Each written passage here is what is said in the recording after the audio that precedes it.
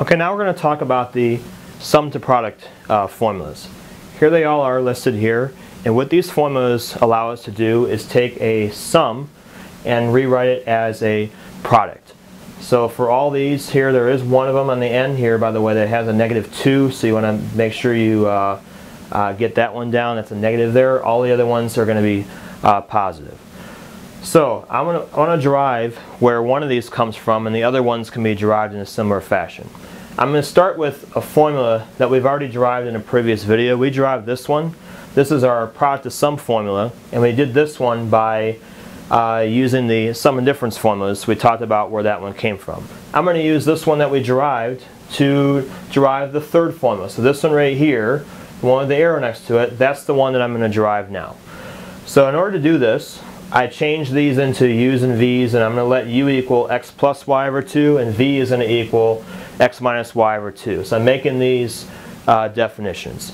That allows me to put in both of them into here, and then I'm also going to put them into this one as well. So everywhere I see a u, I'll put x plus y over 2. Every v I find, I'll put x minus y over 2. So that's what I'm going to do next.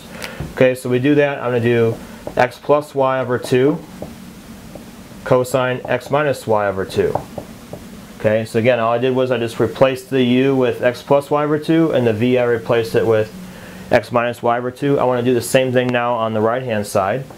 I get 1/2 cosine of x plus y over 2 minus x minus y over 2. So subtracting that, u minus v. And then I have cosine of x plus y over 2 plus x minus y over 2. So I put them in for each place here. U minus v, there's u, here's v, here's u, and here's v here.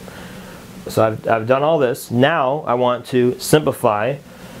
So I'm going to do cosine of x plus y over 2, cosine of x minus y over 2.